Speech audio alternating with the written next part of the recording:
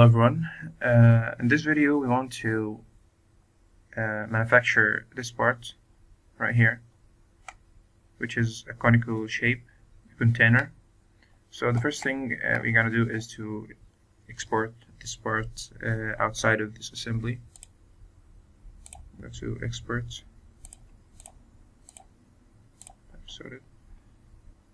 and it's actually, I just exported it, so it's there, container 2. So let's just open it, because I have already exported this part as XT.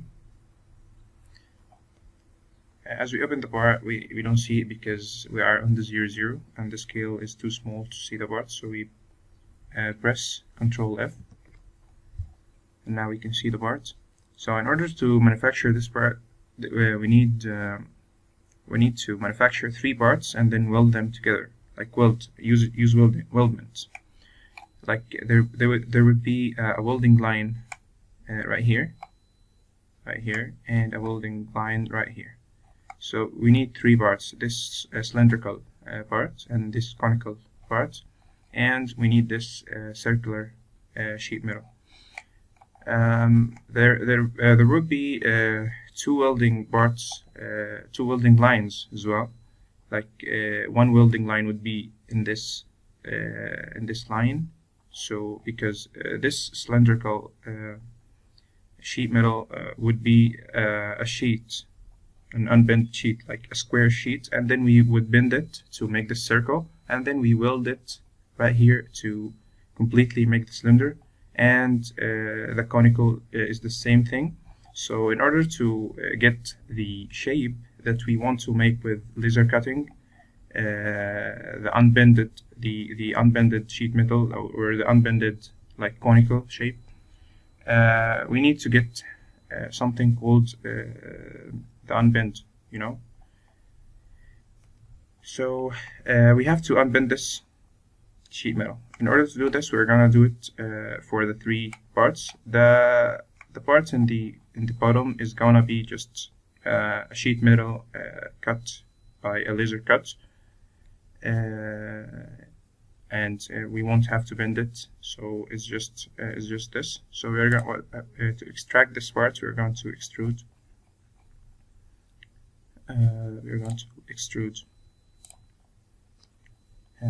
Something like this, and then we are going to make it as a sheet, and then we press apply. I'm going to use this sheet to split the bottom part from the upper part, split body,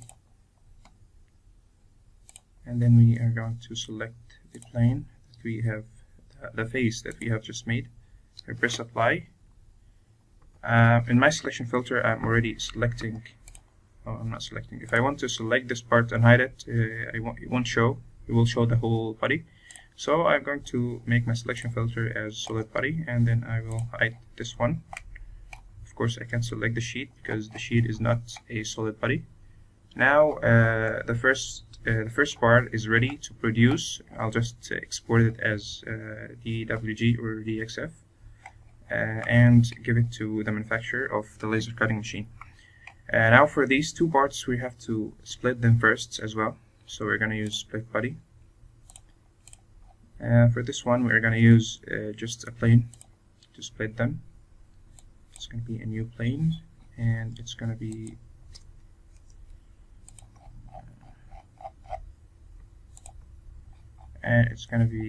parallel to this plane, the XY plane, and it goes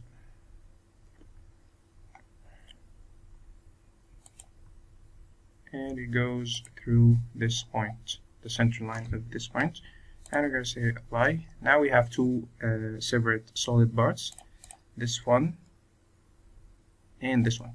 So as we've said before, this is the first welding. This is going to be the first welding line, the circular edge right here. And we have 2 more lines to produce, which is the as we've said before, the line perpendicular to the plane itself. So what we're going to do is we are going to sketch something in the XY plane, and we are gonna make our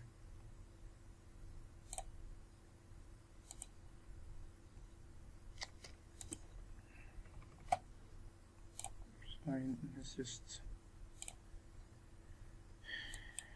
do it anyway right now.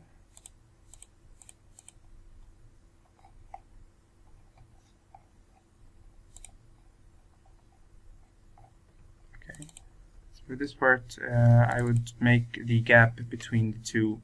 I can't select the dimension because I have selected solid part. Let's bring it back and make the dimension 1 millimeter or something. You can customize this as you want. And this is gonna be the thing that we are gonna cut our two parts with. So.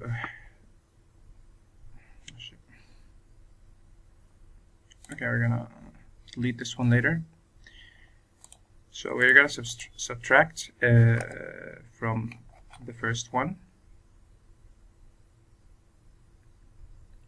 I keep pressing the wheel button and it keeps yeah, so we're gonna make the value true all, and then we press apply. So there we have our second welding line, or our third welding line, because this is the first, this is the second, the circular on the bottom, and the bottom, sorry, and we have this third one. Now we need the other one for the last part, so we're gonna use the same sketch, and we are gonna use it on different body, but we have to make it through all, and then press apply. So right now our part is ready to be converted or to be unbent. Let's delete this unnecessary. Alright, so we go to application, sheet metal, and then we convert to sheet metal. There's actually a wizard, but we don't need the whole wizard because our parts doesn't have edges that have been bent. So we're just gonna go to the last step, which is convert to sheet metal, and for the top part we're gonna use convert to sheet metal, and we press finish, and it's gonna make our sheet metal part that has been bent like this. So in order to unbend this, we're gonna go for flat pattern and flat solids, and then we are going to select the face and we press apply. So there is our sheet that we have to cut using the laser cutting machine. If we want to hide this guy here, we don't have actually to hide it, so let's just keep it right there. So this is our square or a rectangular that we are going to cut on the laser cutting, and then we are going to bend it to this shape. For the conical shape, we're going to do the same things. Convert to sheet metal. You can actually go to the convert sheet metal step from here, like so, to not waste a lot of time, and we select the base face. Okay, and then we press apply, and we have our converted to sheet metal. Because before we couldn't use any of the sheet metal things on this part, we have to convert it first, and then we press apply, and there you go. So it has unbent, so we have to take this part and put it on a 2D drawing and export it to the manufacturing guy, and he will cut it, and then we going to bend it and make the conical shape with this exact dimensions, and then we are going to weld the three parts together. And thanks for listening. That was it for this part. Remember that if you missed any step, like if you have not make this extruded cut, or if you have not make this extrude cut, these all things will not work, so you have to be careful with that. Thanks for listening, and this was it for this video. Make sure to subscribe and leave a like. Thank you.